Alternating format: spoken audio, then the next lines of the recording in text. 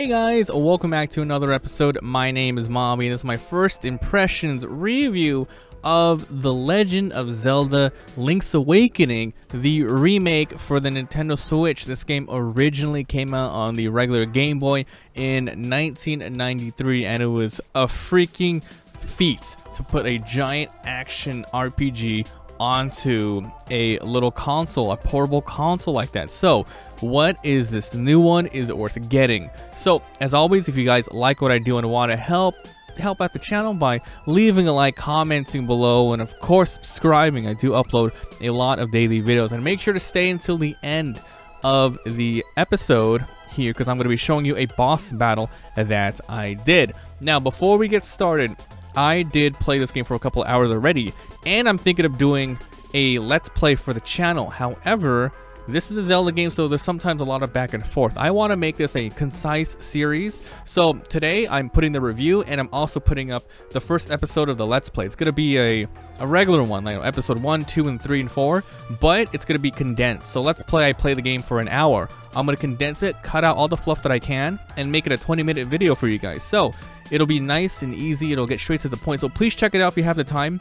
And if this does well, and I can edit it down, I'm going to do this for other future series. So I'm going to be testing it out. It's going to be called Let's Play Abridged, or The Legend of Zelda Link's Awakening Abridged, or something like that, to let you know it's a short and edited series. So let's talk about the price, the story, the graphics, the audio, the gameplay, and other noteworthy things. First of all, I have not played the original. And the reason being is I did have the cartridge when it first came out in '93. I was super young then. My brother got it. So I was probably just a couple years old. I want to say like 5 or 6 when I first played it. And when I first got it, you know, not much internet to go around. So I played the game and I couldn't finish it. And it wasn't because it was hard. It's because the game cartridge was bugged. Pretty much when I started the game, you know, it goes through the cutscene. You are, you know, shipwrecked or whatever, and then they help you out, and you wake up in a room. When I first played, I couldn't see anything except character sprites. The house that I was in, everything else was whited out. It was like invisible. So you can see, I run around, I can see NPCs, I can see a chain shop, I can see a chicken. And at the time, it just made sense to me, playing it for the very first time, not knowing what the game was, because it was a game called Link's Awakening. I thought he was slowly like learning about the world and slowly waking up. So I was like, oh, he can only see the NPCs now. Maybe if I run around and do stuff, I'll learn more. But because everything was invisible, I couldn't progress. So that was my history with it, and then I never picked it up again. It was only like a couple years ago, recently. I was like, that's how the game's played? You can see everything from the start? So this experience that I'm having here, it's totally new, totally blind. So the game is $59.99 for Nintendo Switch, and it's pretty much a remake with revamped graphics, much more flavor text in the game, a little bit of quality of life features such as new mechanics, which we'll get to in a bit, and just an overall new experience. Even those who have played it, I've talked to many people who have played the original, say that they're going to get this one no matter what. They have, and they like it a lot. So with that being said, the story, Link starts off, well, the game just starts, right? Before we even get to the title screen, the first time opening the game, it's that classic cutscene where Link's on his raft in a storm. He gets washed up on shore, and he gets pretty much, you know, saved by this girl named Marin. You get taken to her house, you meet the townspeople, and you go from there. They say, hey, as soon as you got washed up on shore, monsters started popping up. Now, why the hell is that? Go fix it or do something. So they give you your shield, and they're like, go south, you gotta go to a beach. So you go to the beach, and you get your sword, and then you find out you have to wake up the windfish in order to escape the island, and that's where it begins. The windfish can only be awakened by using instruments, and instruments are, of course, in dungeons. Now, classic Zelda formula: defeat enemies on the overworld, small little side quests here and there, jump in dungeons, defeat bosses, and that's it. That's pretty much the Zelda formula. And this game came out in '93. It's amazing how it holds up with just a new, I don't want to say coat of paint because it's way more than that, but the overall structure of the whole game is pretty much the same, just with more added mechanics. So it's good. The story is pretty basic and awesome. The graphics, when I first saw it, you know, I thought a lot of people were to get the feeling that, you know, when they first saw Wind Waker, they're like, oh, this is not the Zelda we want. Oh, this is so cartoony. I thought a lot of people were going to think that as well for this game, but I guess there's been so many different iterations of the Zelda style that it didn't bother a lot of people. A lot of people were calling this like toy Zelda type of feel. I liked it a lot.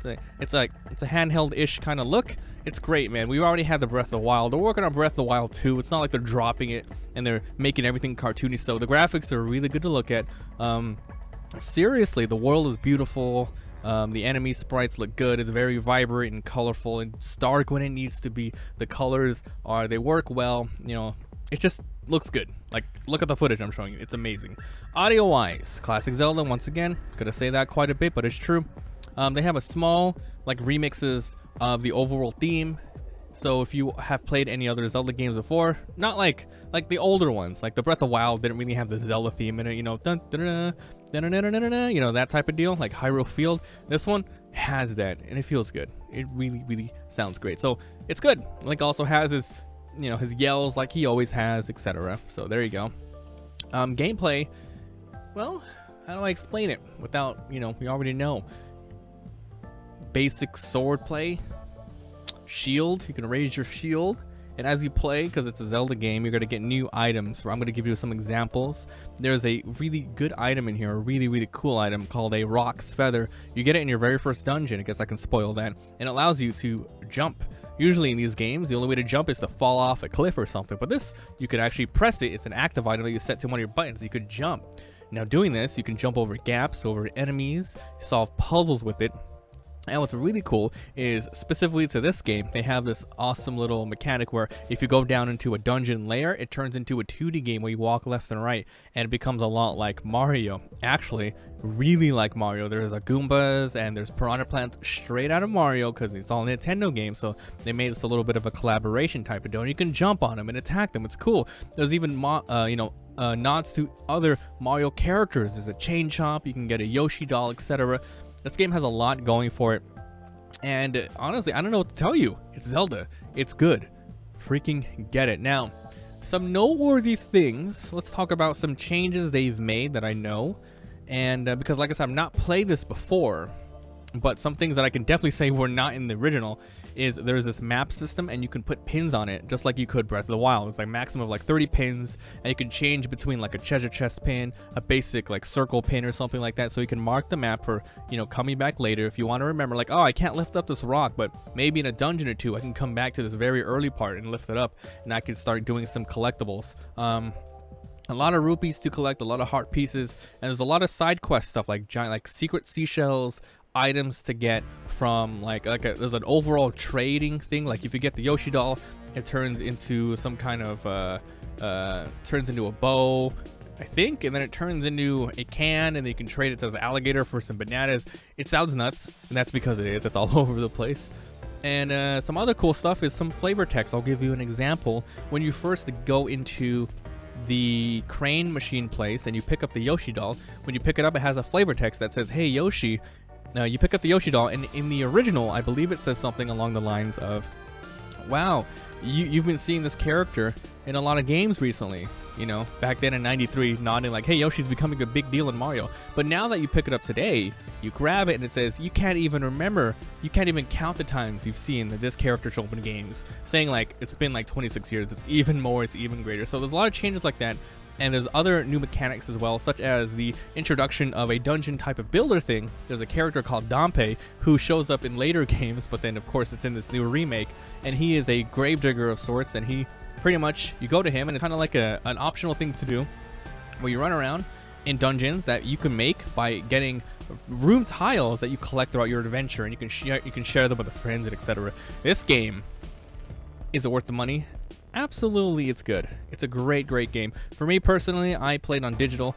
It's nice to get physical versions of stuff, but with this handheld, it's just much more easier to not carry a bunch of little cartridges around and switch them out. So it's much more easier for me here. And I think that's all I have to say so far.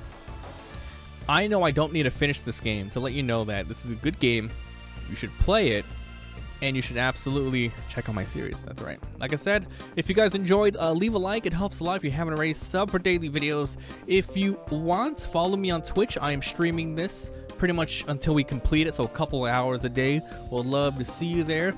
And of course, check out the I don't know what I'm going to call it, The Legend of Zelda Link's Awakening Abridged. It's a very long title, so I might just go, you know, LOTZ, like, you know, hyphen it up. But I need to let you know in the title that this is a highly edited series, so you don't have to believe that you're going to be wading through a bunch of crap, right? Just the basic stuff to get through as a walkthrough, a playthrough, a let's play. So, before I end it, I'm going to be showing you a quick boss battle I had on the live stream. Should be fun. Thanks for being here. Thanks for watching. Let me know what you think down below, and I'll see you guys next time. The controller's about to die. You gotta charge it later. I'm your bad guy.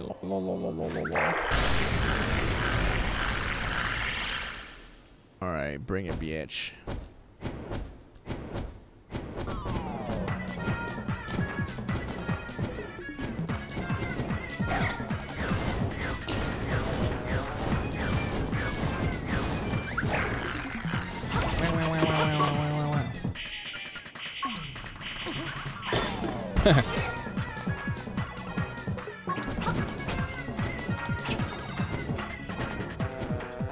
Do it, wuss.